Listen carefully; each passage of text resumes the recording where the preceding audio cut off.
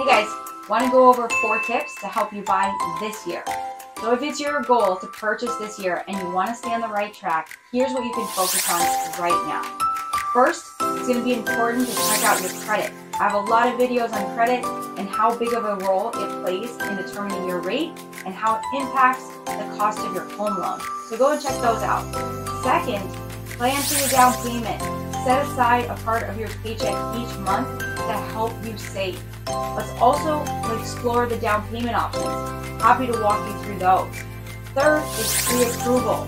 I have videos on the difference between pre-qualification, pre-approval, and that last one, a TBD approval.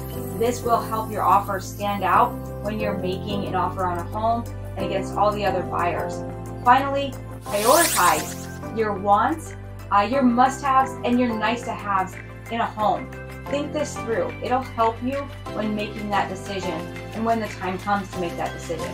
So if you're looking for more advice, you want to discuss your goals this year on purchasing a home, you don't know where to start, give me a call. I'm happy to chat and walk you through each of these steps.